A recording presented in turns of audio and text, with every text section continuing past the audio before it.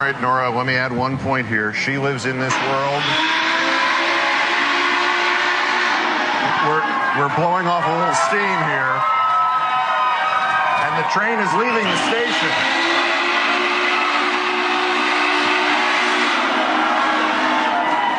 She lives in this world, and so does Bill Clinton, and I think they, as individuals, as Americans, do not believe the nation can survive 4 more years of Republican rule.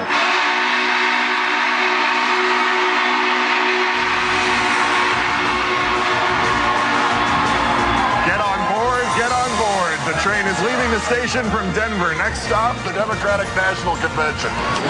Well, technology is a wonderful thing. That's the helicopter going overhead. I think we'll get back to Brian. It was the train. We'll get back to Brian and Tom. I thought the big contradiction, the big difference here between the speech tonight and its exuberance and its carrying us forward, its locomotion, was the difference between Brian.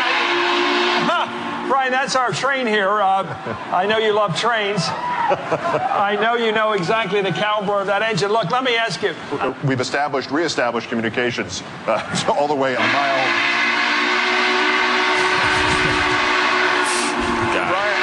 Brian.